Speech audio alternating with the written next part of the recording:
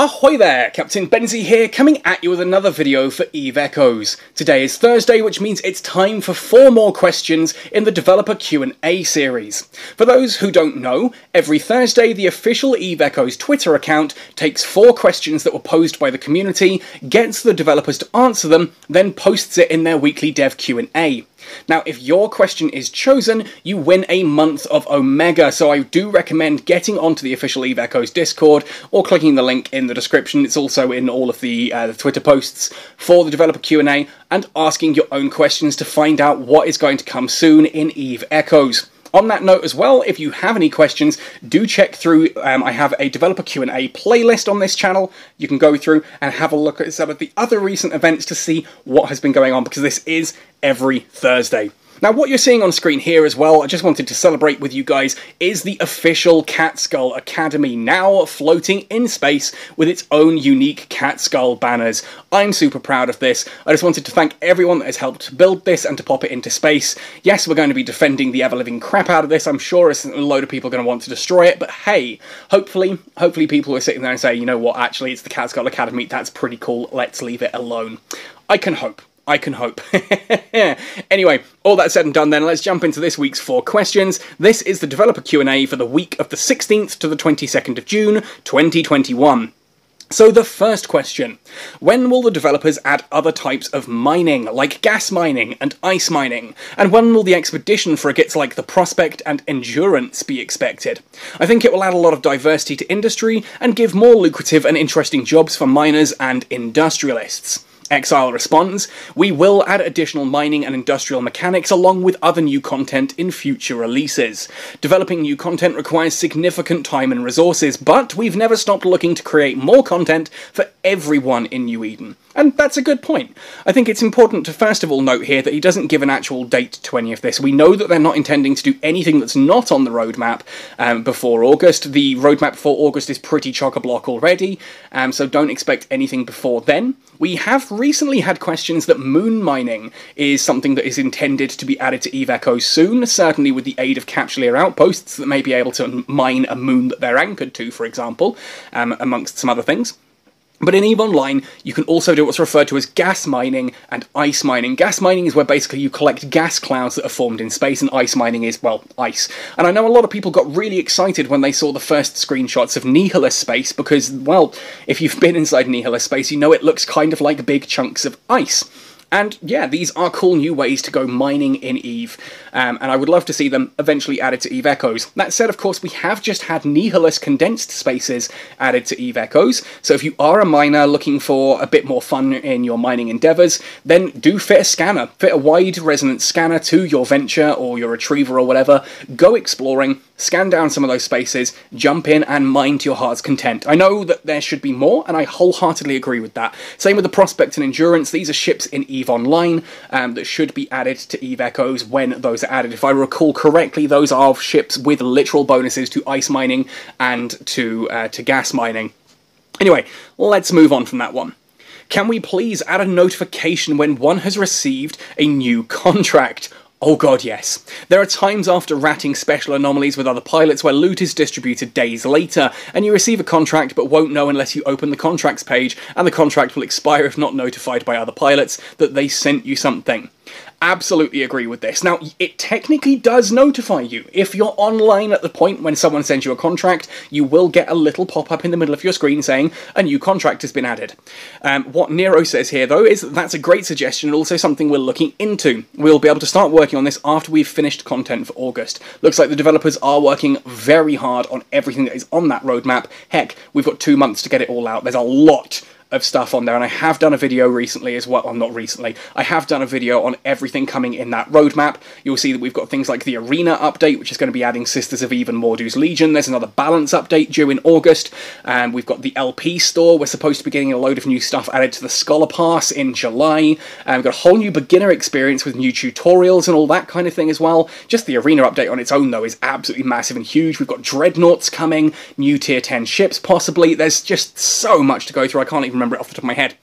However, so I mentioned that if you are online, yes, you get a notification saying a new contract has been added.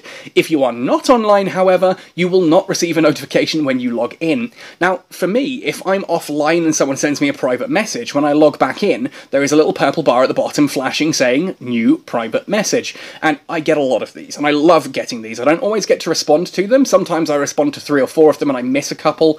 So if I have ever forgotten to respond to you in a DM, please do not take it personally. I just get an awful lot of these when I log in, but I would love to see that added as something for contracts. When you log into the game, there should absolutely be a little red dot on your menus telling you that there are new contracts for you to check out and accept or decline or whatever the heck you want to do with them. 100%, that would be an amazing quality of life change. I've lost out on a couple of things that people have just randomly sent me recently, like scanners and some of the Breeze Nanocores, etc., just because I didn't realise that it had actually been sent. I didn't realise, and then I see it and it's like, oh, it's expired. And that sucks, because I now feel like someone was trying to give me a gift, and if they want to do it again, it's going to eat another load of ISK in order to do it. And it just, I'm glad they're looking into this, and I would love to see it fixed. I kind of hope this would be one that they could just do in a quick patch. I don't know, maybe there's a bit more to it than that. Anyway, let's move along to our next question, question 3. Here we are. I used to like to solo story missions in my low-tier ship. The strategy, refitting, different approaches, some took me days to finish. Learned a lot about almost every kind of mod just by dying and trying multiple times. Gonna pause there. There is a guy on YouTube I know who talks a lot about some, like, different types of mods and how they all work, and ship fitting guides, that kind of thing. Might want to check him out. I think his name is something like, I don't know, Captain Benzie? Very long time for not that much ISK, but it was fun, and this I approve of. I love that someone is going out there, trying the different things in the game, having fun with it, and saying that, well, the ISK doesn't matter, it's the fun that matters. Now that's impossible.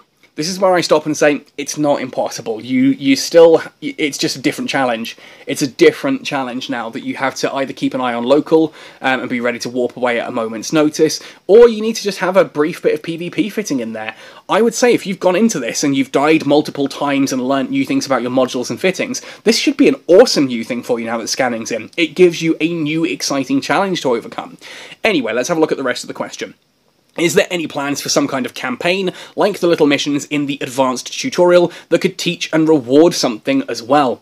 Now again, before we look at the response, I'm going to talk briefly about EVE Online, because I'm sure many of you are well aware already there are things in EVE Online called agency missions. You basically dock at a station, there'll be a load of agents in that station who will give you specific missions. It's not like in EVE Echoes where you have an encounter system where you open up, and even if you're in the middle of space you can start accepting new missions, that kind of thing. In EVE Online you do have to dock up and you contact an agent who supplies you that job, basically. And some of those do, you finish that mission and then the agent will sit there and say, awesome, I've got another one for you, thank you for doing that, now we can move on to the next part. And it's usually something along the lines of, oh, some pirates have moved into the local area, we need you to go and scout them. Now that you've scouted them, let's test them and see their combat capabilities. Right, okay, we found their mining installation, go out there and blow that up. And it doesn't even matter in that one if you even kill any of the rats. If you can just fly out there, blow up the station, and then fly off to safety, that's mission achieved. And so there's a lot of cool mission variety and kind of these little threads of storyline.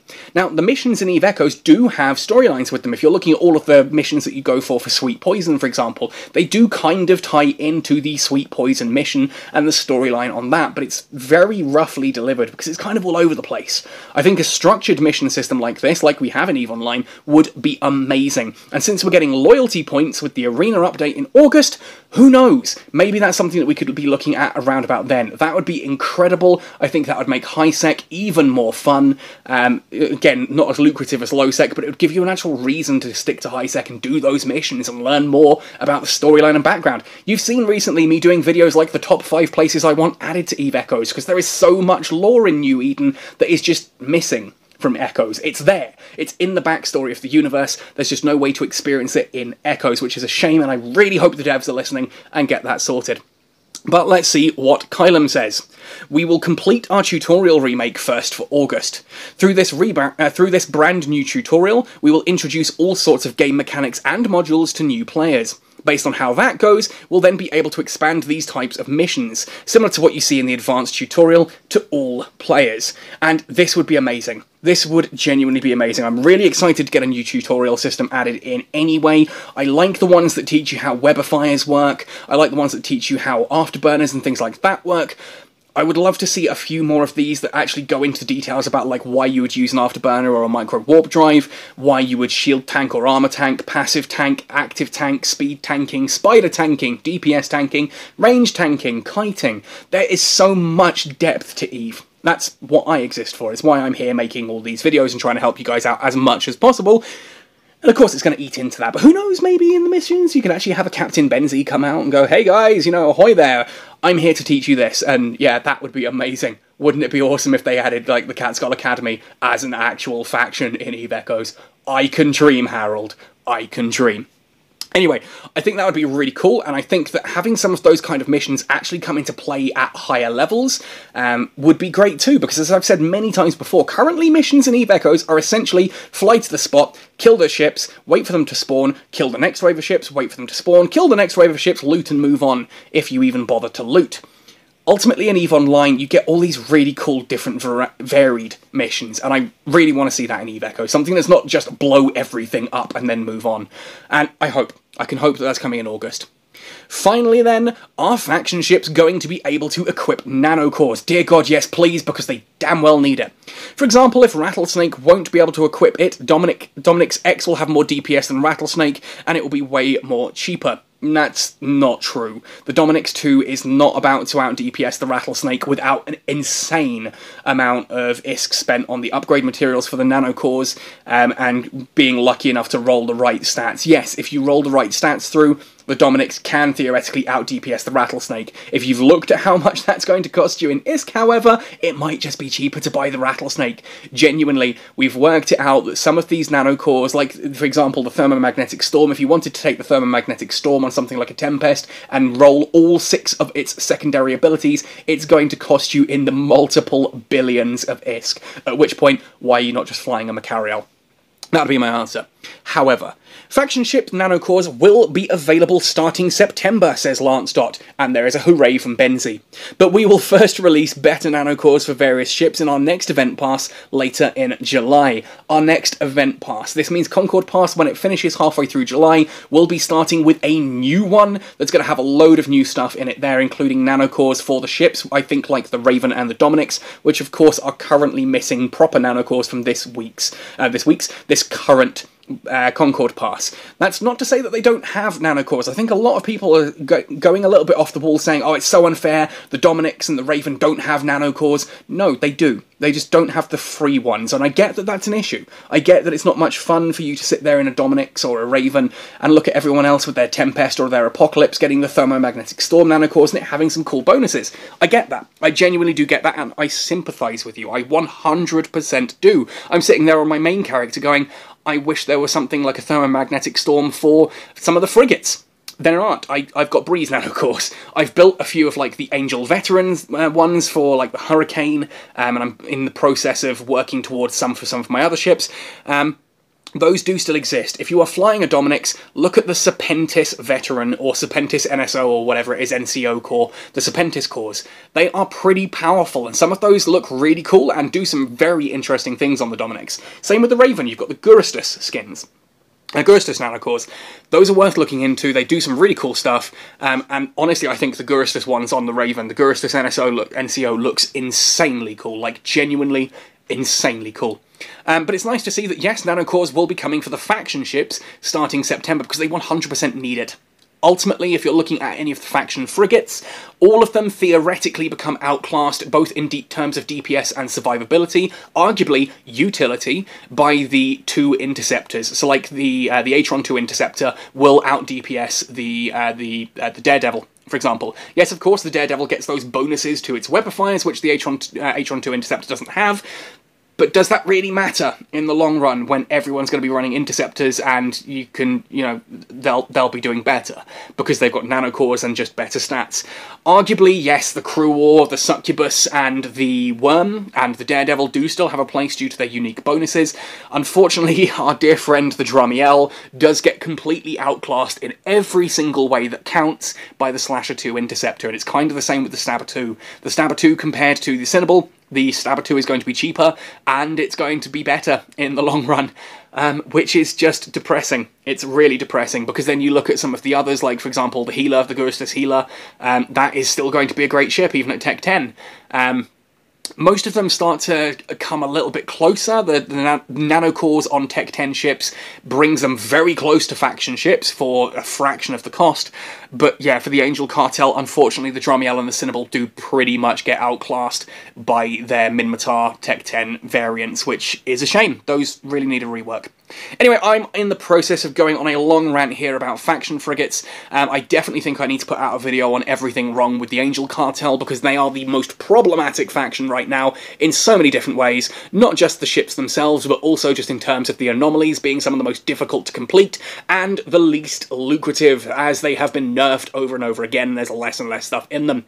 Anyway, folks, that's going to wrap it up for this video. Again, let me know what you think of these different questions and responses in the comment section. Make sure that you check out the link in the description to go and ask your own questions to the developers. If you're lucky enough to get chosen, not only do you get featured on a video having my awesome voice read out your question, rip it apart and give a cool answer, you'll also win a month of Omega, which I personally think is awesome. Anyway, folks, thank you for listening all the way to the end on this one. Happy sailing, and see you in New Eden!